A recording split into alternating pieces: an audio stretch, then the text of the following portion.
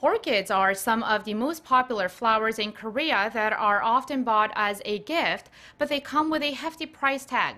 So a team of Korean researchers have developed smaller, more affordable orchid varieties, which are not only cheaper but last longer as well. Park Se-young has this story. In the midst of winter, this greenhouse is filled with colorful flowers.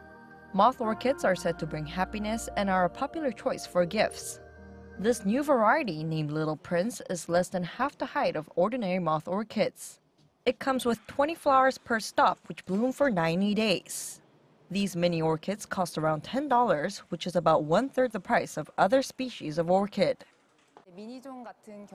Mini varieties cost around $10 to $15, and because of their small size, they can be casually used as houseplants.